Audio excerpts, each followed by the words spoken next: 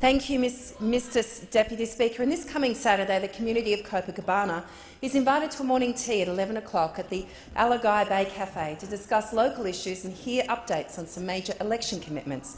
For instance, we're installing new and upgraded CCTV cameras at Copa as part of the Coalition Government's Safer Streets program.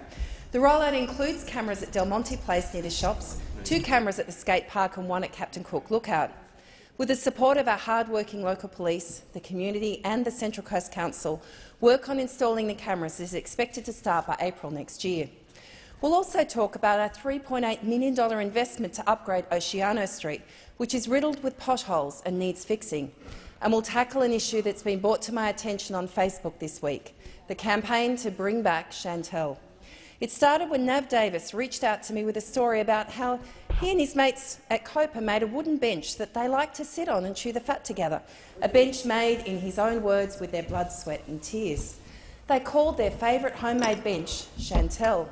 But now, in news that sent shockwaves through the youth in this beachside suburb, Chantelle is believed to be missing.